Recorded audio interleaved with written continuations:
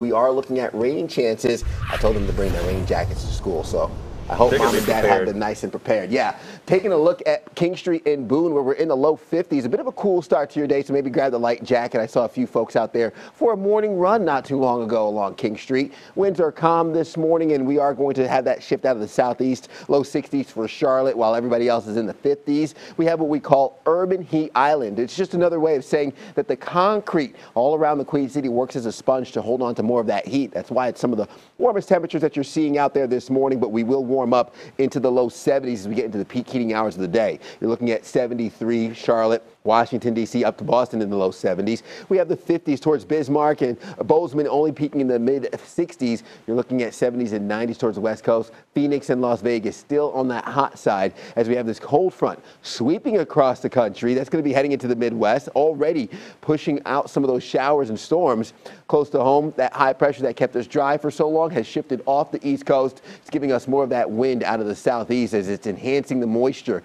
around the Carolinas. Your satellite water vapor imagery, that gives us a good indication on where that moisture is in the atmosphere.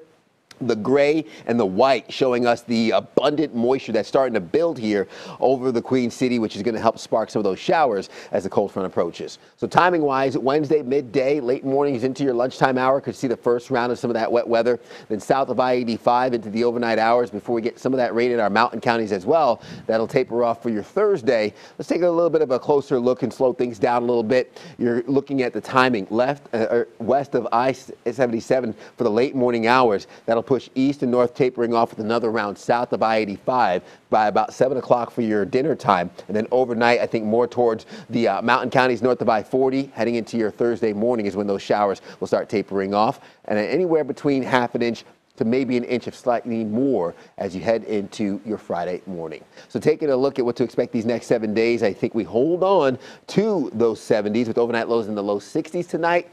Again, getting some clear conditions throughout the weekend. Mostly sunny with upper 70s on Sunday, but another cold front comes through, giving us rain chances for Monday and ushering in mid 60s by Tuesday.